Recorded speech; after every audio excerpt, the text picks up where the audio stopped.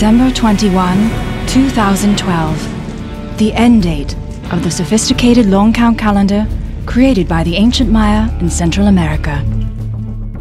Countless books and websites, magazine articles and newspaper headlines debate its meaning, with enthusiasts in two camps: those forecasting apocalypse, the end of time, and those who see a coming renewal, a rebirth of consciousness.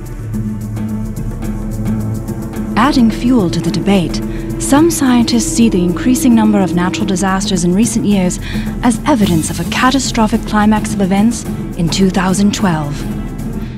How much of what we're hearing is science, and how much is superstition? In this film, leading researchers, writers, and scientists in the field tell us exactly what this date means to them, why it's important, and what we should expect. The December 21st, 2012 date is gaining ground in the popular media, and there is a lot of apocalyptic hype around it. But it's sort of an indication that one is not looking deep enough into the phenomenon. One of the great challenges that poses us is this question of 2012. What does this mean to us?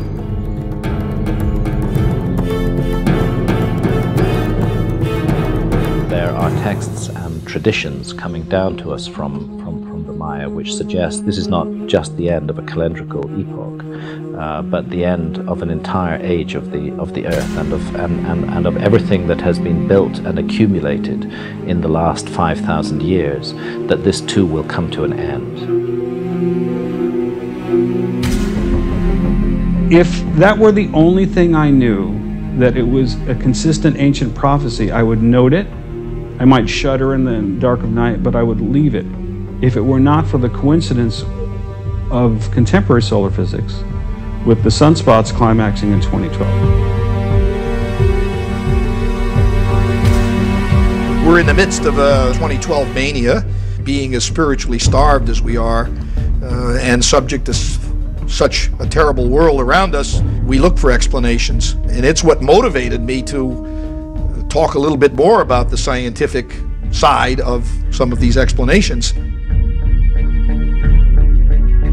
When you look at the totality of the evidence coming from different ages, different time periods, and different sources, including scientific, that seem to portend that something pretty important may be happening around the year 2012, then I think it's time that we pay serious attention to this.